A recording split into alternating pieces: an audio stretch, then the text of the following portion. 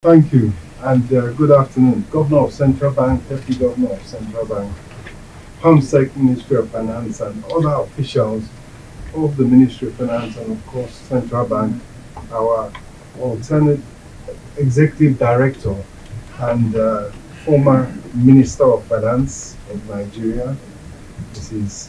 Zainab Ahmed, distinguished Senator Sani Musa, Chairman, Senate Committee on Finance, distinguished ladies and gentlemen. I'm pleased to be here to just make some remarks about the experience that the Nigerian delegation, which I've had the honor to lead to the World Bank IMF spring meetings, to talk about our experience, what we've seen here, and the general impression of that has been that I would say that we have made. I think it's important to be able to speak about how we have been received and the reactions to what we have done and to what we presented. Well, let me start with just some thoughts about the global economy, because this is has been a week of conversation about the world economy. And in brief, the reality is that the global economy has not quite recovered from the COVID-19 shock and subsequent shocks, which we are all aware of. But America has.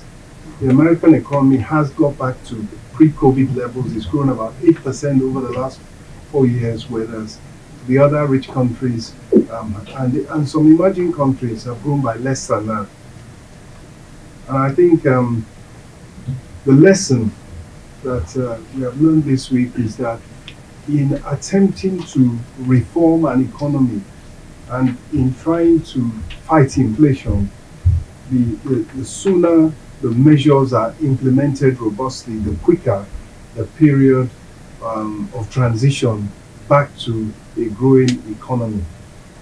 The World Bank itself is in evolution, along with the rest of the multilateral development organizations. There has been a voice, not just from Africa, but from other less developed and poorer countries, that they wanted a fairer distribution of resources and access to finance for development. And that voice has been heard. We hear now about a bigger, a better, and a more efficient World Bank, and we look forward to that, because it means, amongst other things, a shortage or a shortening of the period of processing of loans and project financing by the World Bank.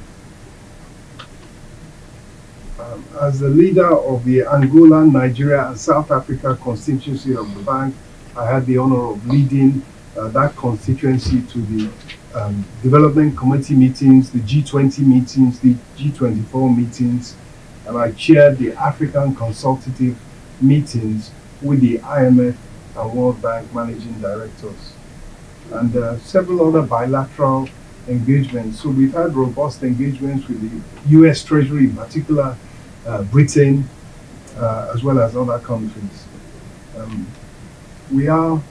Nigeria does lead the African continent, and it did so in terms of the ratification of a third chair at the IMF for Sub-Saharan Africa.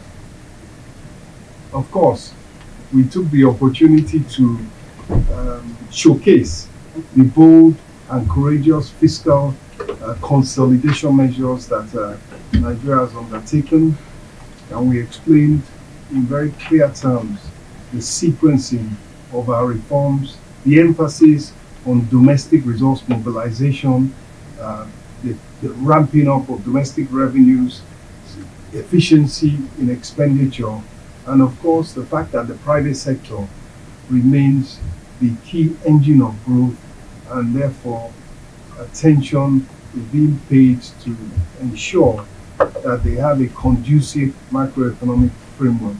So in conclusion, we have participated in the conversations of this week.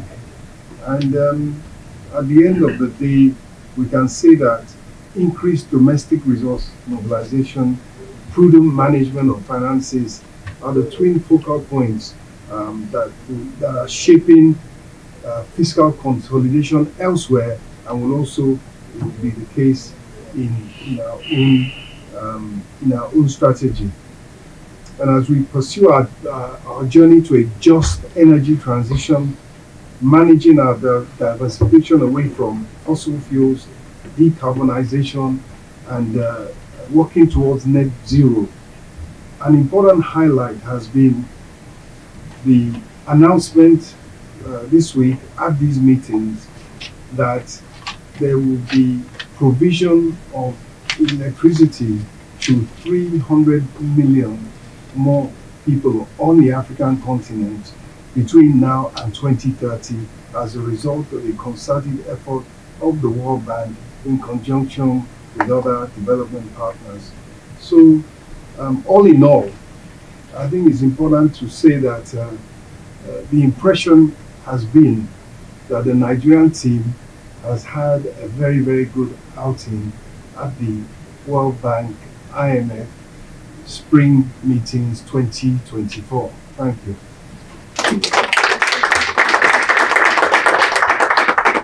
Thank you very much. If I may respectfully stand on existing protocols. Thank you for the opportunity to address you today. It has indeed been a fruitful few days of engaging with our esteemed international policy counterparts and stakeholders from around the world, as well as Nigeria's investors.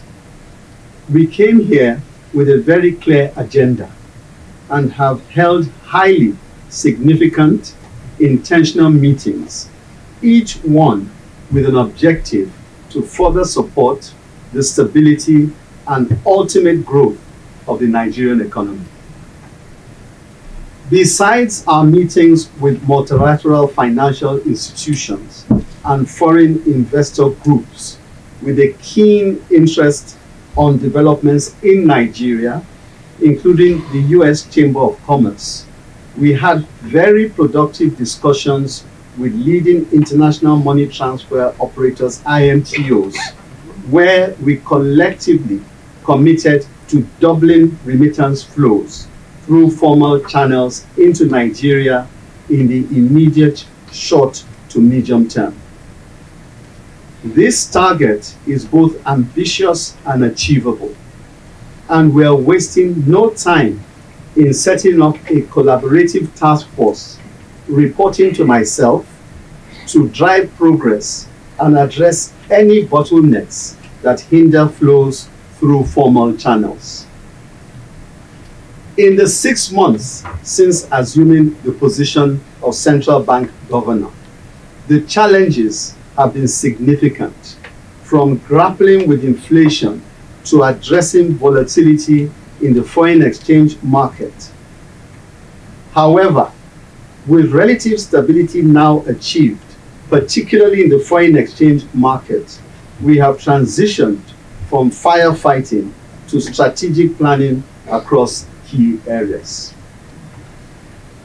These areas include improving the ease of doing business in Nigeria, to consolidate and sustain the gains through an efficient and transparent market system, and boosting financial and economic inclusion for small businesses and households, interrogating all potential ways to leverage smarter use of technology and remote banking to reduce the cost of transactions and expand accessibility to the financial system.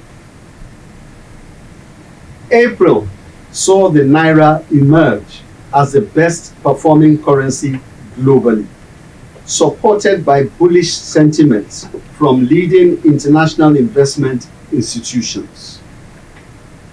Our foreign exchange market is experiencing robust activities, with turnover reaching levels not seen in over 7 years.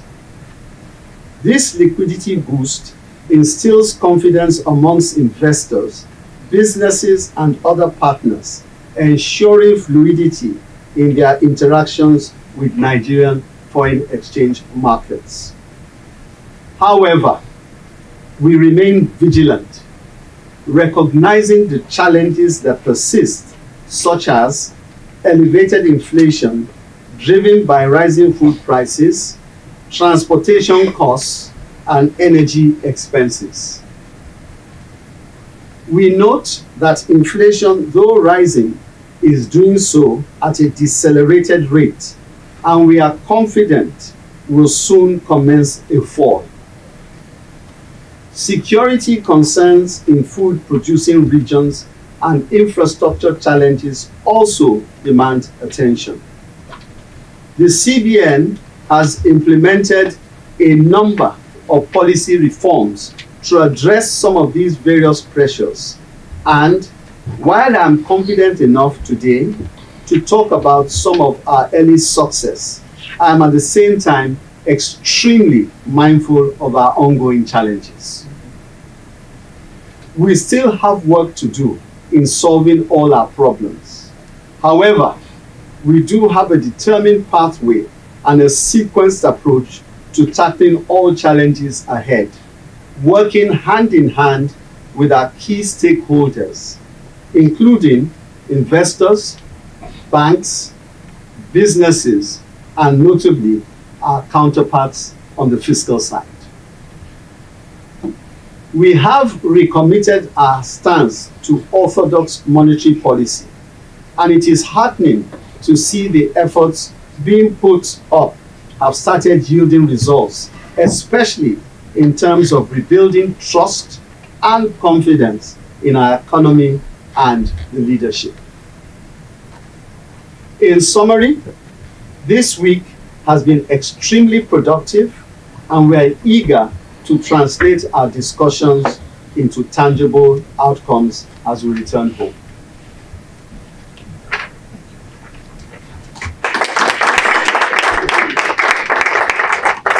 The first question on what are the outcomes from the discussions with the investors. Now, frankly, I think it's important to emphasize that the discussions we've had are part of a process of continuous engagement. They are part of a process of continuous engagement. And it is so critical that we use any opportunity we can to dialogue with investors and to update them on the state of the reforms that have taken place. The response from the foreign portfolio investors has been very positive, and it shows in the numbers. And we expect, from what the reactions that we got during the course of the past few days, that that positive sentiment will continue to improve. That also has some bearing on the second question, which is what seems to be a volatility in the exchange rate.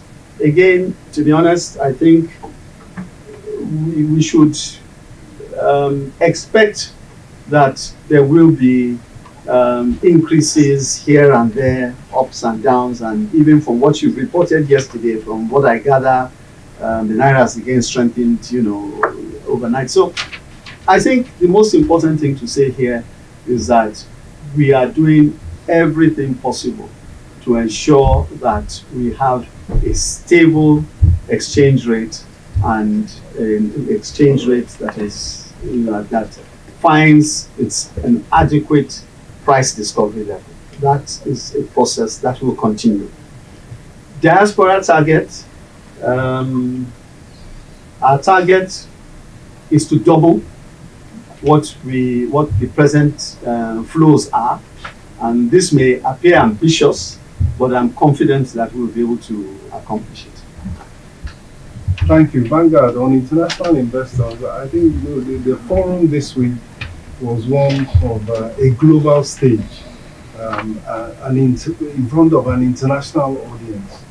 And we've had the opportunity, as the governor has said, to speak to groups of international investors, portfolio investors in the main, but also those potential foreign direct investors who bring what I can describe as the quality funding, the kind of funding that builds factories and creates jobs directly. And the response and the reaction from virtually all of them, I can say without exception, has been one of greater confidence in the economic management of the country and greater interest and willingness to invest. But in addition, as I said, the international community that we have addressed, not just the private sector investors, though it is critical. And we are a private sector driven economy, and that is the policy of President Bola Ahmed Tinubu, is to encourage private, domestic and foreign investment to grow the economy, increase, create jobs, and therefore reduce poverty. But also we've had other partners, the multilateral development banks, bilateral financiers, grant givers, foundations such as the Bill and Melinda Gates Foundation, Rockefeller Foundation. So the whole ecosystem of international finance has been here, and we've engaged with all of them. And I announced earlier some of the things that we have come away with. We've come away with funding to improve and to provide electricity, to provide energy, to provide power to 300 million more people on the African continent. And we know that the lion's share, or the largest single portion, will come to Nigeria. And we all know what provision of electricity does to empower a nation, reduce poverty, improve the economy. We've also, I suppose, we can also say that we've come away with a bigger say for Africa through an additional chair, an additional seat on the board of directors of the IMF. We helped to complete that process, and I think that is a major success for Africa as a whole. In terms of remittances, it is clearly one of the ways in which we can boost foreign exchange supply and the investment, funding for investment in the country. There are Nigerians abroad, they're doing very, very well. They have significant funding. There are even Nigerians in Nigeria with funds abroad. That too would be count as a remittance. And in order to help the issue of supply of foreign exchange to the Nigerian economy, the government is looking at attracting those funds and capturing those funds through a diaspora type of instrument, a diaspora bond. We think that would be a very attractive instrument for Nigerians abroad and for foreign holdings of foreign currency. And we look to having a substantial and successful issue later in the year. Thank you very much. The role of course, the fiscal side, government financing, government expenditure, and government spending is to support the growth of the economy, to create, to help create an environment where investment flows, and therefore productivity increases, growth is achieved, jobs are created, and as I said earlier, poverty is reduced. But also there's a supportive role as well. You know, when interest rates are elevated, it has been based on the fact that the central bank has indicated relatively higher interest rates by indicating where it felt inflation would be. And the complementary role that the fiscal side plays is by issuing the government securities at the higher interest rates that attracts the foreign exchange supply.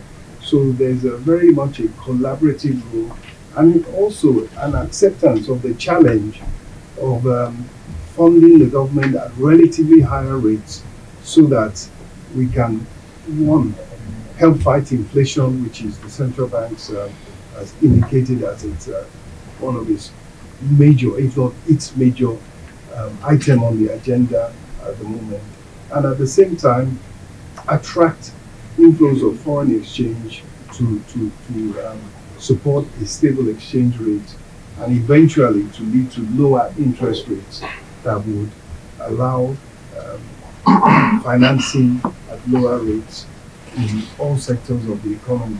But in the medium term that you talked about, the idea of and the attempt at stabilizing the economy is so that you can get it growing again.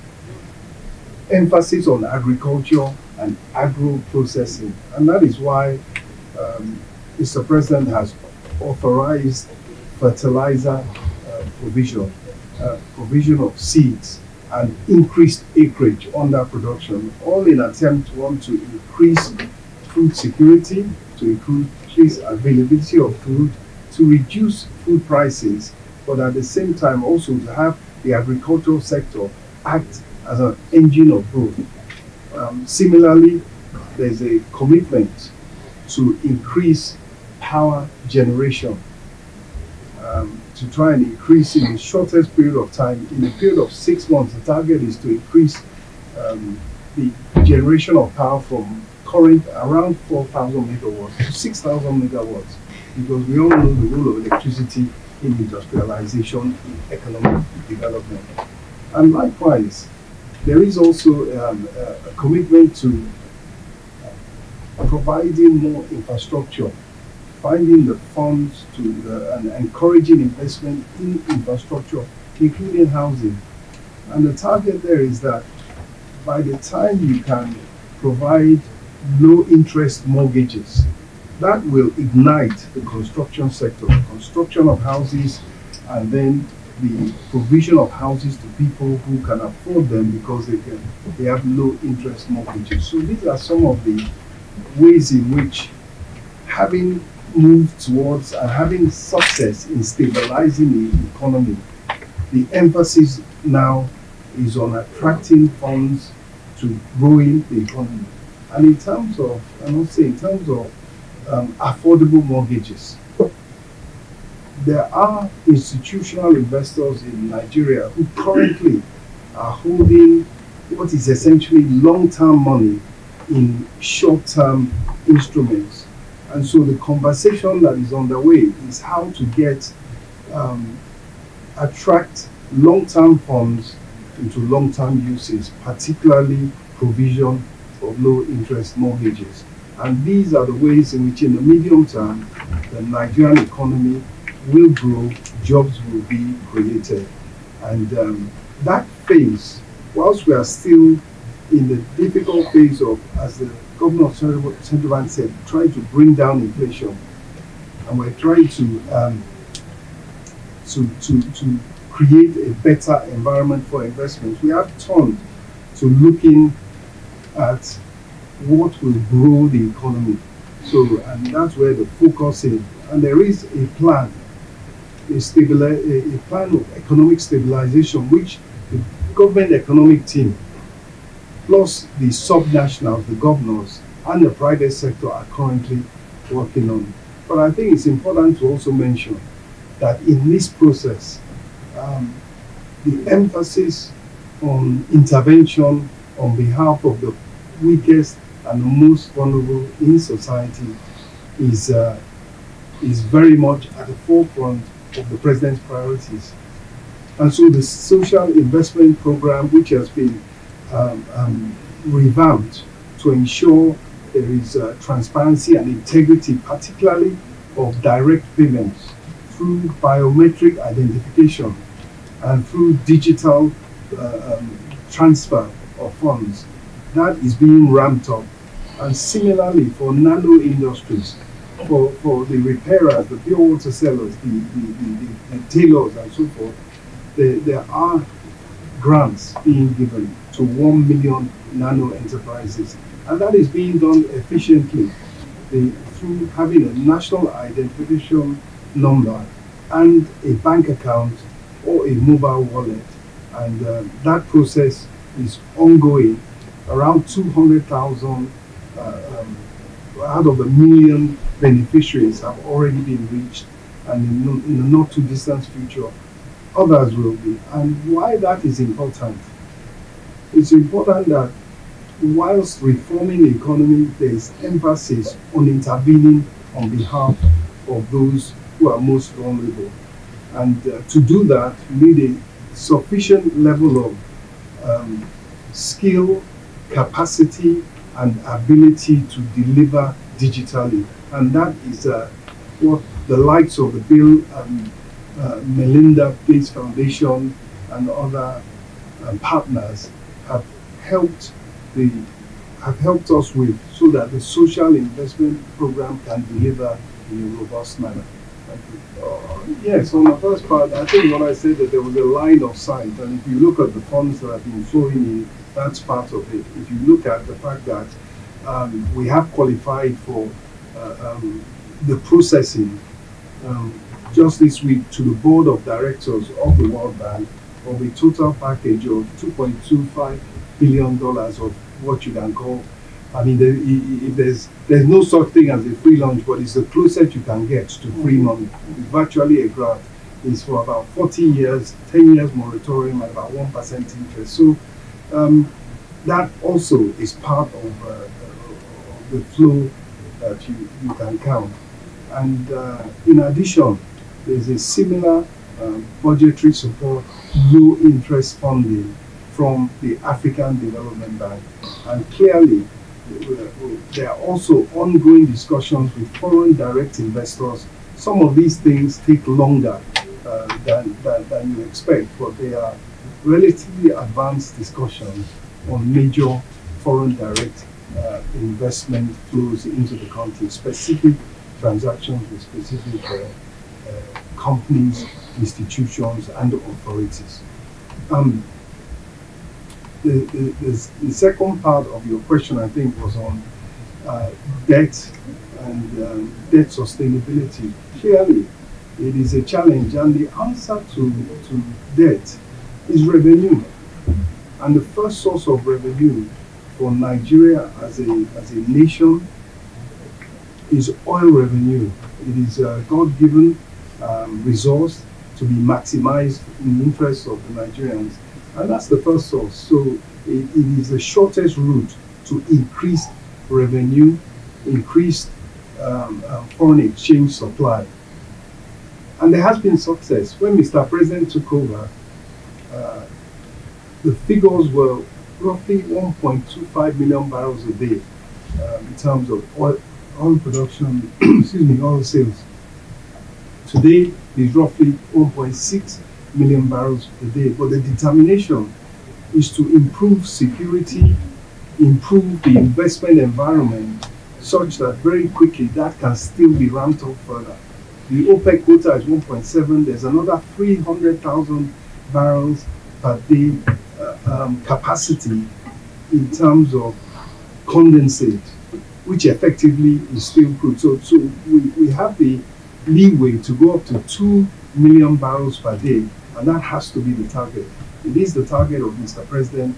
It will, in a short time, produce huge dividends in terms of liquidity, and it would obviously help with debt sustainability. But there's also emphasis on non-oil revenue. We have projected in the budget a 60% increase in revenue as a whole to government.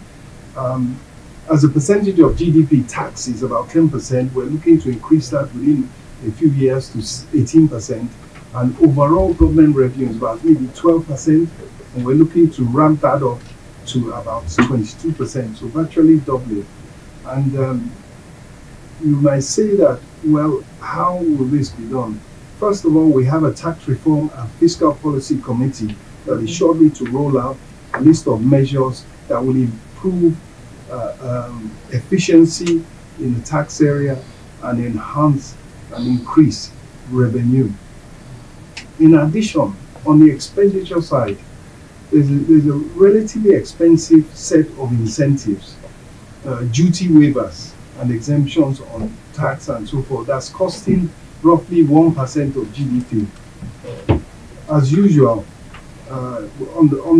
with President Bola Ahmed Tinubu, something I've done in the past, something he's well skilled at, is applying digitization technology to the process of government revenues, the monitoring, the evaluation, the collection of government revenues. That has been done within the government sector to very great success.